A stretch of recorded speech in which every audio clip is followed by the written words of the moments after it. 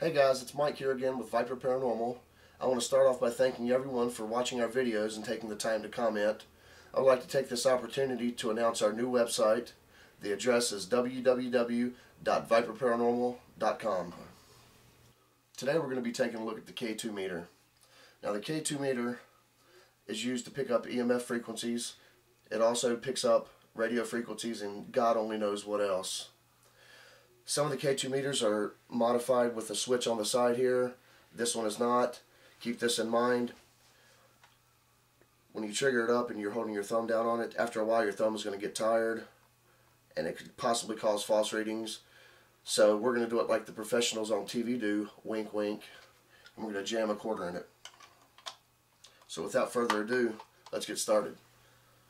The KII meter is a very sketchy device, but if you know how to use it properly, it can become an asset to any paranormal investigator's tool bag. As you all know, the KII meter is an electromagnetic field meter.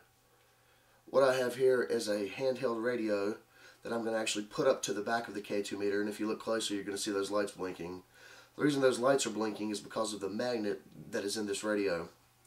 The magnet is causing the KII meter to pick up on an electromagnetic frequency. The KII meter also picks up on radio frequencies. If I cue this radio up, you're going to notice that the lights are going to blink. The reason why is this is also picking up a radio frequency from the transmission of this radio. Radios aren't the only thing that will do it. Cell phones will do it. I'm going to actually show you with a home telephone.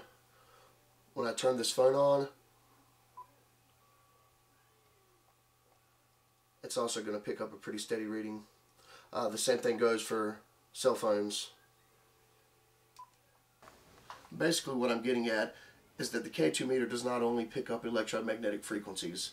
A good way to avoid this, or at least help control it, is to have another EMF meter handy, whether it be a digital one or an analog one.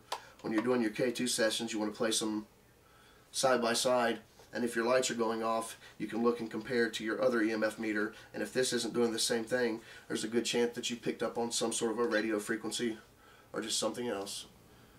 There you have it, the KII meter. I hope you found this video informative and useful.